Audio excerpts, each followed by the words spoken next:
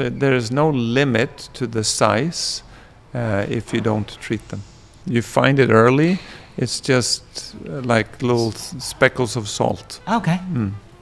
Then it forms a small little nodule. It can be like an M&M or a peanut. And then it can grow to something like a little marble, to a ping pong ball.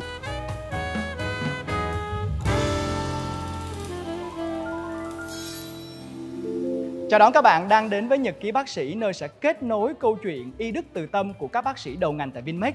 Và các bạn không chỉ được lắng nghe và cập nhật những thông tin và kiến thức quan trọng về y khoa, mà còn được lắng nghe những câu chuyện đầy cảm hứng từ hành trình nghề nghiệp của các bác sĩ của chúng ta.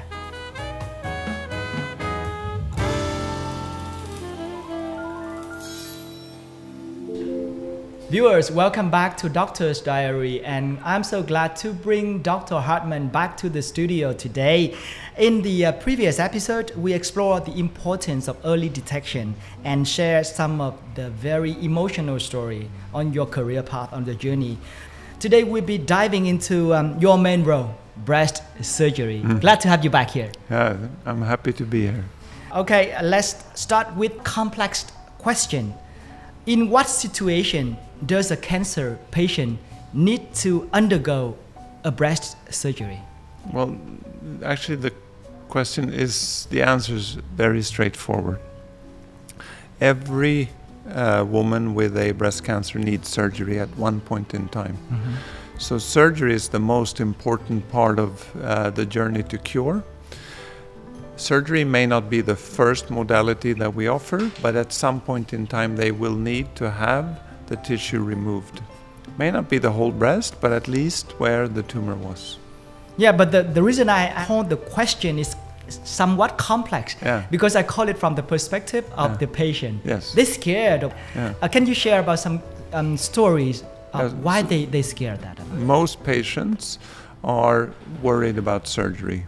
They're worried about the general anesthesia, meaning that loss of control, the sleeping, will I wake up? So that requires just one conversation for them to understand that the process of falling asleep, sleeping, and then waking up is very straightforward and very low, limited risk. The other conversation, which is a bit longer, is about the surgery. Understanding that they need to have it removed, I think they can understand. What most of them are worried about is pain, which is understandable because once you have surgery, you can envision that it's painful. But it's remarkably little pain in the post-operative care of patients with breast cancer. Just taking a few tablets to manage the pain for maybe a week or so is usually enough. So once you've put those two concerns away, the general anesthesia, it's safe and effective, and surgery is not painful, now it's a good time to discuss the type of surgery they would need. So what are the type of surgery they would need? They need to have the tumor removed. Now that gives us generally three options. One is we save the breast. So we call that breast conserving surgery or a lumpectomy, meaning that the tumor with a bit of margin is removed, but the breast remains. The other option is what we call a mastectomy, which is a complete removal of the breast. So now we remove the breast, the skin, the nipple areolar complex, and it becomes flat on that side. Now, a newer technique is to then do a reconstruction at the same time. When I say new, it's not necessarily new this week, but it's been around for 20 plus years. So we can reconstruct the breast when we save skin, possibly save the nipple.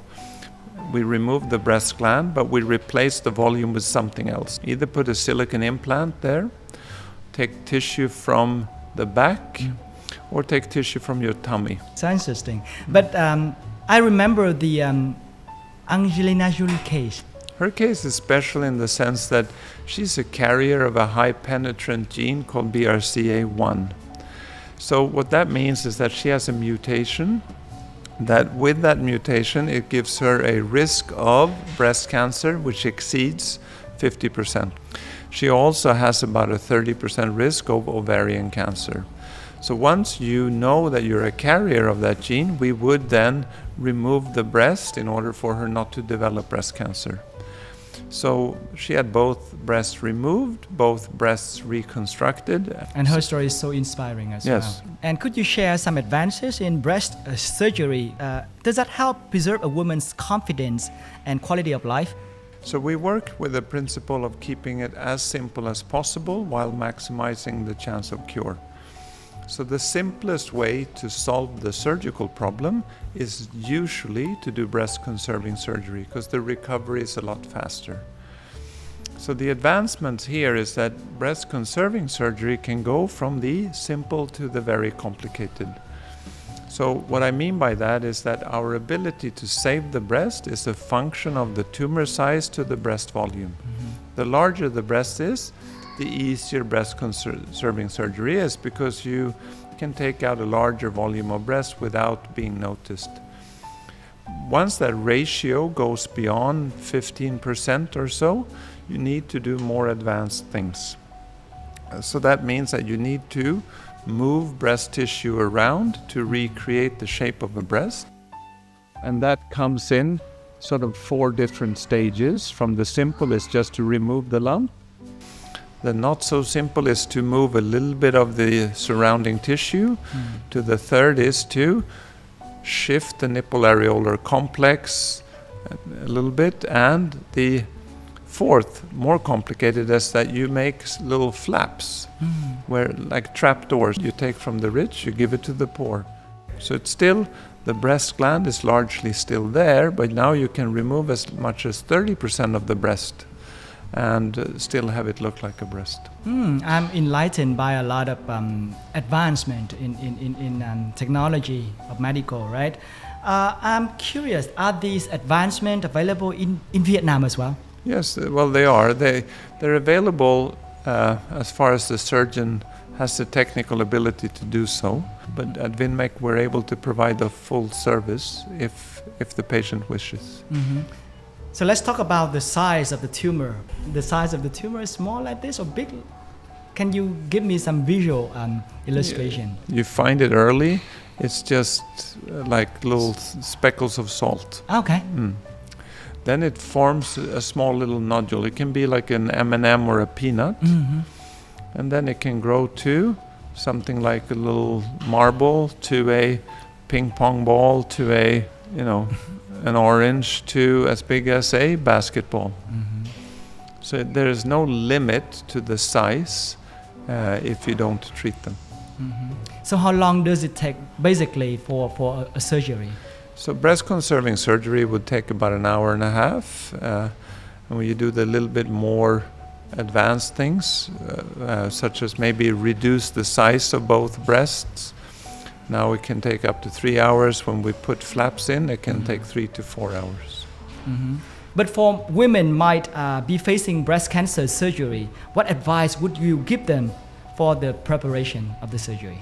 It's basically I suggest to them to start thinking in terms of, is it important for her to keep the breast? So if it's important for her to keep the breast, then we have multiple techniques that would allow us to help her do so. If it's not important for her to keep the breast, then the option of a mastectomy or a mastectomy with reconstruction becomes the next 2 options. But I assume that most of the time the women would choose to keep the breast. Am I right? Yeah, no, it varies. So it's an individual choice, but it could be for a number of reasons. One is that they really, one argument that I hear from them is that I'm old already. Doesn't matter, just remove it. Second could be that doing breast conserving surgery, you need to be willing to accept the potential of a second surgery. If the margins are not all clear, you may need to go back and to do a second surgery to clear the margins. And once that is done, you need to have radiation. Radiation could be anywhere from 15 to 25 times, which could then, it results in 3 weeks to 4 weeks of daily radiation. Radiation itself is simple, it takes a few minutes. You get a bit of sunburn in the skin, but the woman may say, nah, Either I don't mind the cosmetic deformity, or I don't want the second surgery, or I really don't want to inconvenience my family to have to drive me to the hospital. So those could be typically the normal reasons for not wanting breast conserving surgery when you're eligible for it. Yeah. Totally understandable, especially when you have to have a strong determination, to make your decision as well, right? Yeah. You came to Vietnam, you met Vietnamese patient. Yes. Any impression with the Vietnamese patient when you try to talk to them, to consult them, to come up with the surgery, Yes, breast surgery? I think in general, a Vietnamese woman is more inclined to ask for a mastectomy, which means I need to spend a little bit more time to educate her about her alternatives and her options. Let her know that the chance of cure is the same with all the other options, including saving the breast, and that the breast conserving surgery is A, safe, 2, gives recoveries faster, and 3, it provides less cosmetic deformity. So at the same time, consult them, but also educate them to come to a right decision. Yeah, ultimately, she decides it's her body, it's her disease. Everyone should have that thought, your body, your decision, right? Yeah. You don't have anyone to decide instead of you, okay? Thank you so much, Dr. Hartman, for sharing your expertise today. It's been a pleasure to learning more about the breast surgery and the way that you approach to breast surgery, and how you're helping women not only to survive, but to thrive after their treatment. And how can we see you to get the consultancy when I'm in Vietnam? Yeah, so I practice when I'm here, either at Vinmec Central Park or at Vinmec Times City. So I'm happy to see whoever would like to be seen. Okay, so viewer, if you have any problem, you want to have Dr. Hartman consultancy, you can go to Vinmec Times City and Vinmec Central Park. And if you are watching the show at home and have some question, just leave your comment below, and Dr. Hartman will try to answer all of your question and also curiosity about breast cancer. If you want to have more consultancy with Dr. Hartman, he will be available at Vinmec Times City and Vinmec Central Park in Ho Chi Minh City as well. My pleasure. And viewers, stay tuned for our last episode with Dr. Hartman on Vinmec YouTube channel. And now, if you have any further question, leave your comment below, and we try to make the connection to Dr. Hartman as soon as possible. And now, goodbye.